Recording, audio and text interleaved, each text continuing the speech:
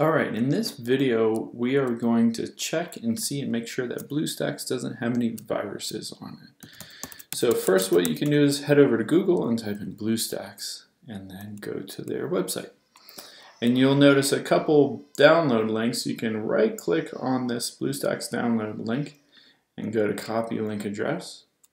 And then just head over to Virus Scan Online on Google, and then virus total is a perfect one.